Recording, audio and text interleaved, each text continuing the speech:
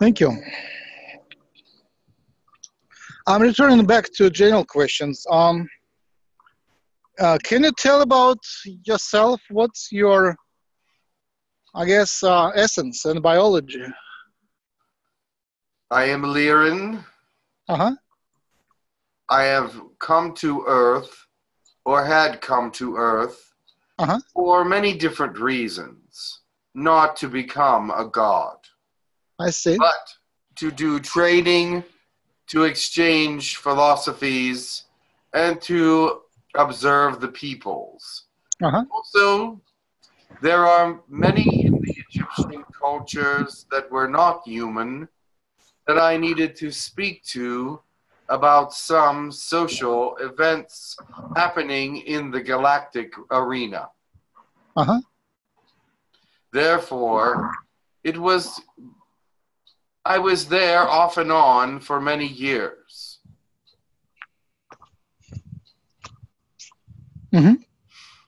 I did not stay on your planet for more than a month or two at a time.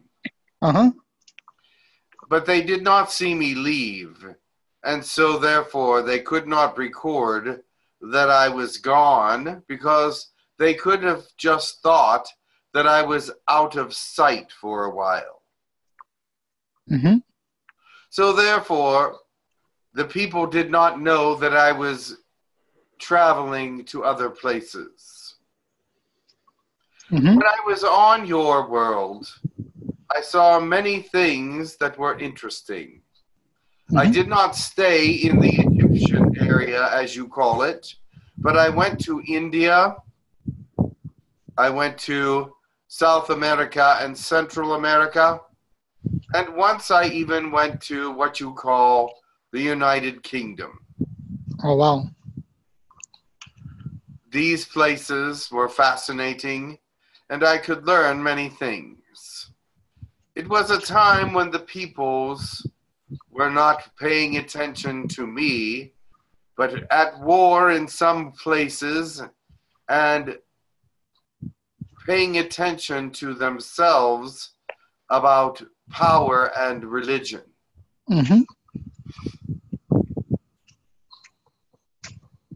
I could easily escape their vision. Oh, so you weren't visible? At times I was, but not in open areas. So, how was England at that time? Was it like a few thousand before BC, before Christ? So, were there like Nordic gods at that time? There were many people, but they were very warlike at that time.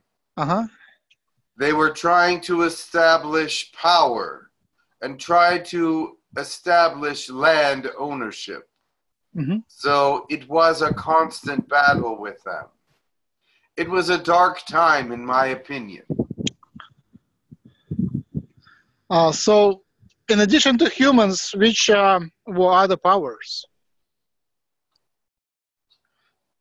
What other powers in Egypt? No, in Britain.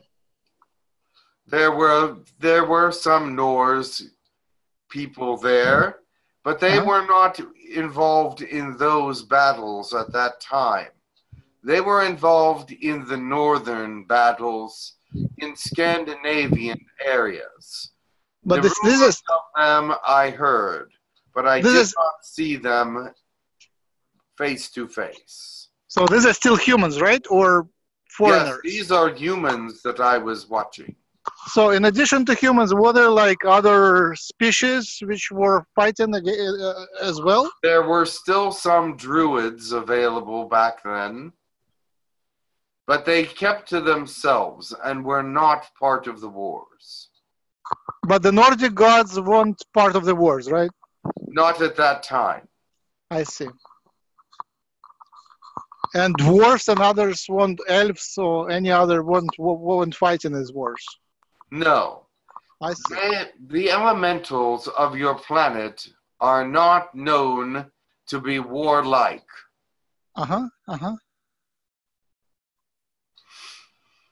So you weren't part of the politics, or were you? No, not in that area. I see. was part of politics in Egypt, South America, and Central America to some extent. Wow. What was your official status in the galaxy? I was a queen. Queen of what? In Lyran circles, I was a queen. So now, it was of... Not from the Lyran planet, because of course it was gone. But I had established a kingdom in Orion. So it was a local queen or a local kingdom, or was it the whole diaspora? It was a kingdom in the Orion area, and I was a major power along with several others that were ruling in that part of the galaxy. The Orions were a very large part of your seeding and a large part of the very early progress of your planet. The Stargates were one of our responsibilities. We are responsible for building many Stargates on your world. Thank you. Many more were built by others, but we were the beginnings of these. The ones in Egypt and Machu Picchu, Kencor, and the Aztec ones. The one at Stonehenge, which is underground. We were responsible for these. We taught the Druids how to construct Stonehenge, and it points to the Orion area. So in your kingdom, what were the major species? There is a canine species that was more powerful then than it is now. They have become peaceful, and they've become very much pulled away from intergalactic politics. But there also was the blue avians, which were very powerful, and the Orions, the Anunnaki. There were many that showed their face in this area at this time. Ra was a different kind of species as well. And there were others, such as Arcturians and Sirians, that sometimes would visit as well. But they are not known to the people of Egypt. They kept out of sight. They did not want to be seen. They were higher dimensional and would be rather frightening to the people. We were able to disguise ourselves in human bodies. Our heads were not human, but they could understand us a little better if we showed ourselves in a human persona in some way. Thank you. I'm thinking now about that time, which is a few thousand years ago, and Orion area and your kingdom.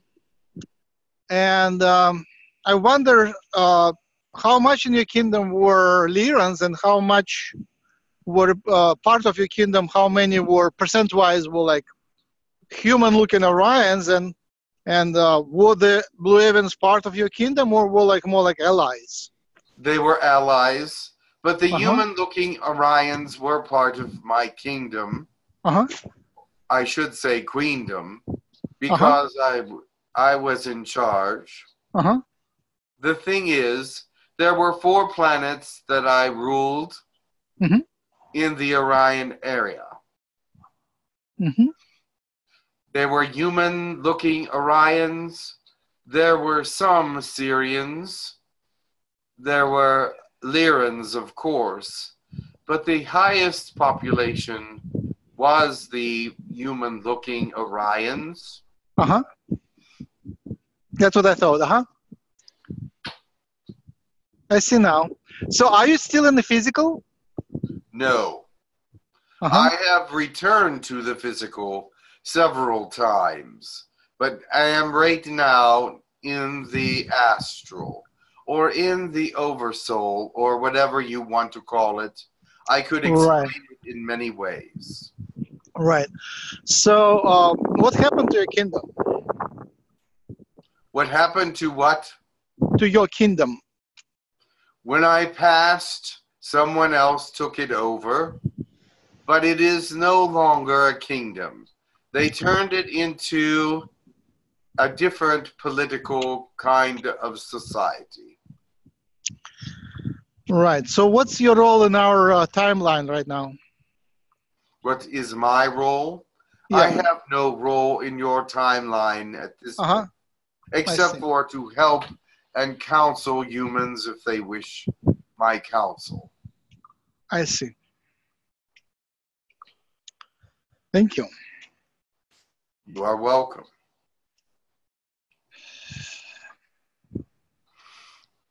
What's your connection to cats? I am one. Right. I mean to Earth cats, Earth's cats, our planet cats. There are several species of cats in the galaxy. The ones brought to your planet were not advanced. There are some that are more advanced than others. Some can understand when we speak Lyran, but others cannot. So therefore, they are from a few different places. You might notice their varieties. Right. We are happy to have brought them, but they are not from our area. They are from Arcturus area, they are from Cassiopeia area, and they are from Alpha Centauri area. What's the mission of cats on our planet? They are protectors. Consider it. They were actually worshipped by the Egyptians for their protective abilities. Their hearing is very good, and they could alert the kings and queens to any intruders easily. They can also telepathically communicate some thoughts. They are attached to their owners. They can telepathically speak to their owners in some non-verbal ways. I noticed our cats disappear once in a while. I wonder if they just disappear from the dimension altogether and then come back. Unlikely. However, if they have another interdimensional owner, it is possible. But usually cats are adventurous and try to find a way to entertain themselves and feed themselves because they like doing these things. Yeah, recently I made a discovery, like it's still a hypothesis, but a very interesting one. So my cat, the previous cat, the male one, was bringing mice to the home and releasing them. And I realized that the cats, instead of controlling the mouse population in the house, they actually seed and breed them in the house. So that picture of cats and mice, and people believing that the cats are actually removing mice, I think that's the other way around. They bring mice and breed them in the house. It's like an agricultural... These are their toys. sometimes they play too hard with them and kill them, but then they become a dinner only after that. Uh-huh. But they like having them around to play with. Uh-huh.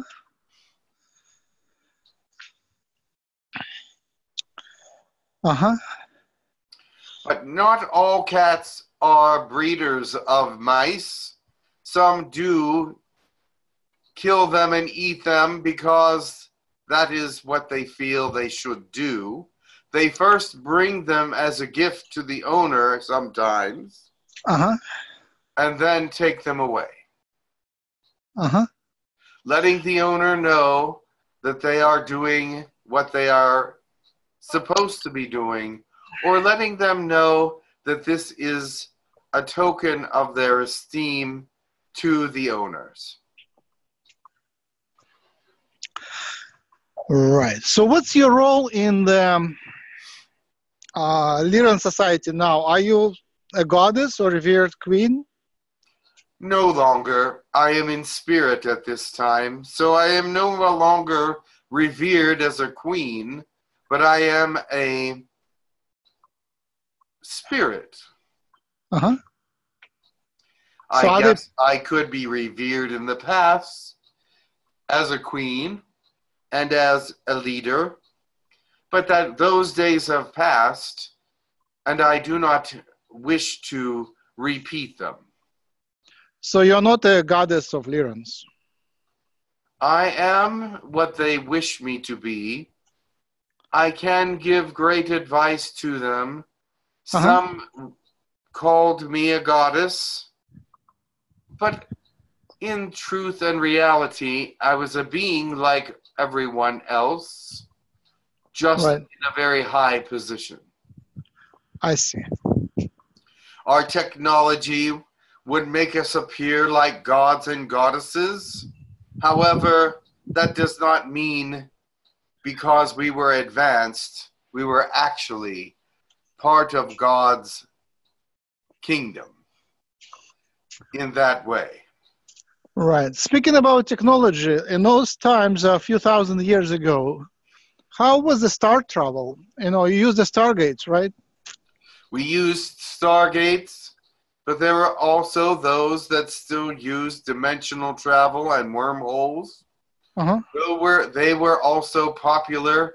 They were not as safe as the stargates. The stargates had been proven to be safe for many hundreds of years, and so wormholes could have organic problems. And so therefore were not always safe. But they were considered 97.4% safe, where stargates were 99.3% safe. So how did the ships change since then, like the starships? The starships are now either much larger or much smaller, depending on the species. It is trendy to have a very small ship if you are moving intergalactically by yourself. Now, many of those that move intergalactically alone must be cautious.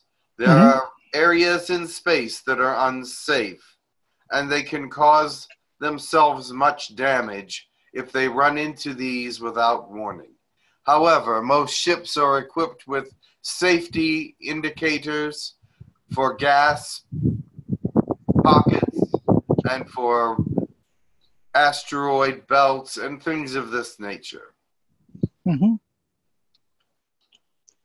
My image of ships comes from Star Trek, and I wonder how much different the ships were at that time, in Egyptian times. They were actually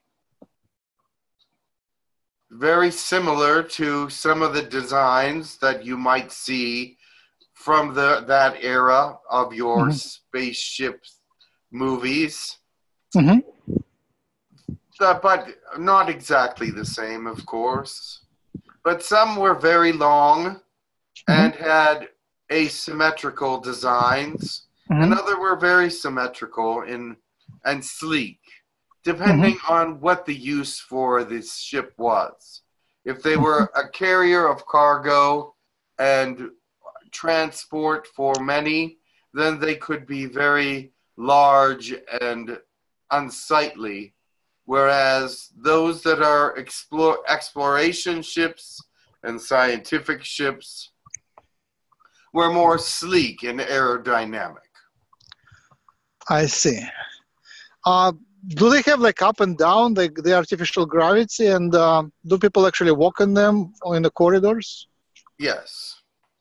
It is very possible to have that. Anti-gravity can be solved by rotation in some scenarios. And others, they use different technologies to ward off the anti-gravity symptoms and actualities. I see. I see. How long was your life? How long was my life? It was not a great long life. I lived only 132 years. Oh, wow. Wait a second. But Egyptian history is like more like 4,000 or so. So you weren't there for the rest of the time? No, I was not there all the time. No. But did you cover the whole history, or were you just there for a short period? I was there off and on for about 80 years. I see. You will find that Egyptian history does not say how long I was there. I see. But that I did have a great deal of power among the people. Maybe there was a substitute? That does not mean that I was eternal. Was there a substitute for you? Maybe there was another Lyran who played your role? It is possible, but I do not see that. Right.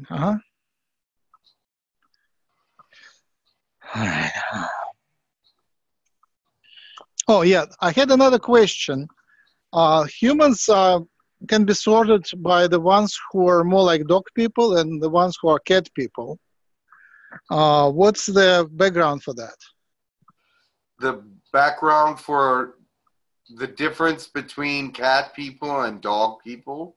Yeah, and among humans, like I'm certainly into cats, and some people are certainly like have a dog mentality. I think that is not because of their seeding, but because of what has happened after the seeding. Some have become more familiar with one species over the other. I myself like dogs as a pet. All right. We need to separate. One thing is what you like, and another thing is what you are like. So some people behave like cats, are more independent, and some people behave more like dogs. They are. Yes, I understand what you're saying. Right. That comes with the seeding of your planet, and it is amazing how the Anunnaki has put together your species. They are one that has made you look the way you look in many ways. They are the ones that put the human form the way it is, but there are many other kinds of seedings that happened before that, and different colors, of course, in that seeding, but they have managed to bring your planet into a unitary look in some ways, physically. Now, I do not know about why some people act like cats and some people act like dogs. I was not aware that that was something that humans were aware of. Mm-hmm. I believe that when there are pets within the home, sometimes the owners start to understand the logic of their animals and adapt it into their lifestyle. Well, that is true too. Yeah, I'm learning from both the cat and the dogs. The cat is independent. She never relies on anyone. She is always relying on herself. And the dogs, they would trust you to the fault. They would, forget about where they are and what they're supposed to do. They would just listen for you to take care of them. Of course. And this is because of how they were trained to be. But I'm dreaming about the time which I could, it's impossible, but when I can rely on others to take care of me, and I wouldn't even worry about anything else. I see. You would depend on a cat or a dog to take care of you? No, not necessarily. But, that's the feeling of me being responsible and being burdened by the responsibility. I see. I remember the time when I was trusting my parents, and it's not that I was happy, but it's, so much less weight on you. Yes. being a queen, you understand, like, you're responsible. Of course. There is great responsibility in being a leader. Mm-hmm. And I believe I probably died young because of the high stress. Usually our people live closer to 200 years.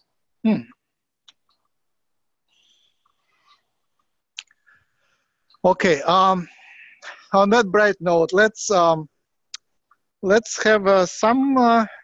If you don't mind, could you give us something? Maybe your poetry. Did you compose any poems? And then I will invite someone else. I was not a poet, but I did like it.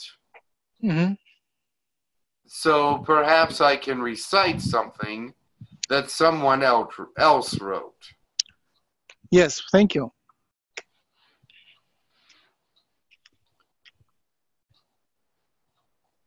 Let the world revolve as I stand unmoved.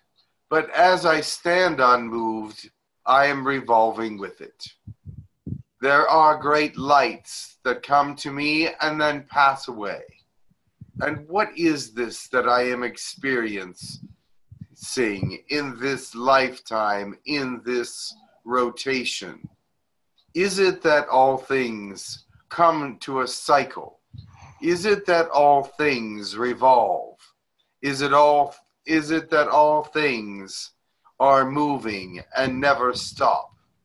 And I have come to know that there is great movement always, and that you cannot stop and decipher anything without being moved yourself.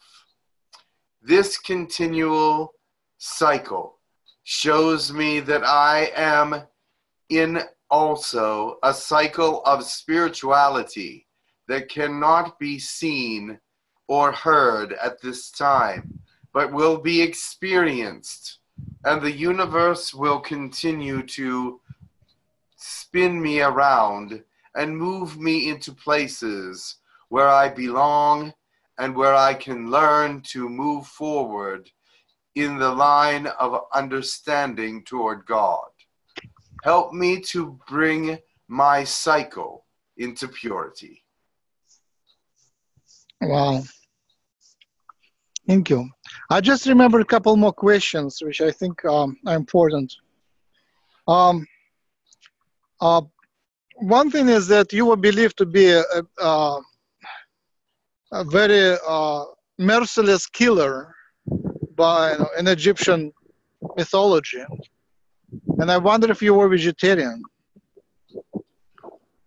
Yes, I was, for the most part, vegetarian Unless I had to eat meat, I did not. Uh-huh. But as far as being a merciless killer, there were those that had to be punished. Uh-huh. And the way of the people was that they must not exist after a certain point.